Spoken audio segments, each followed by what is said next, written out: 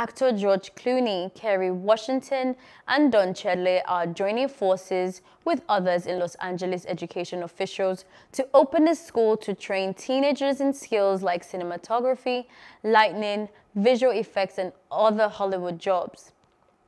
The school, due to launch in 2022, is aimed at diversifying the entertainment industry by providing a path to a well-paid jobs that have a few formal entryways.